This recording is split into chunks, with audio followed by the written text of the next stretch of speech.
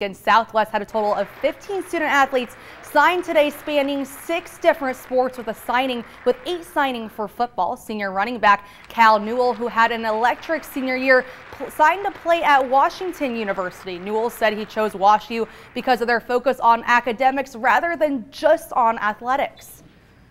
I took a visit over winter break, and it's a great campus and everything, and the coaches, they're super nice, and I'm a type of guy, I value my academics, and I think that's just a great place where it's, good football and also great academics.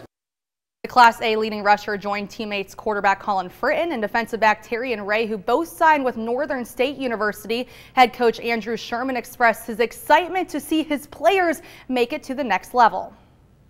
They're always going to be Hawks. They're just going to go on and, they're going to add to their family. They're not subtracting from their family.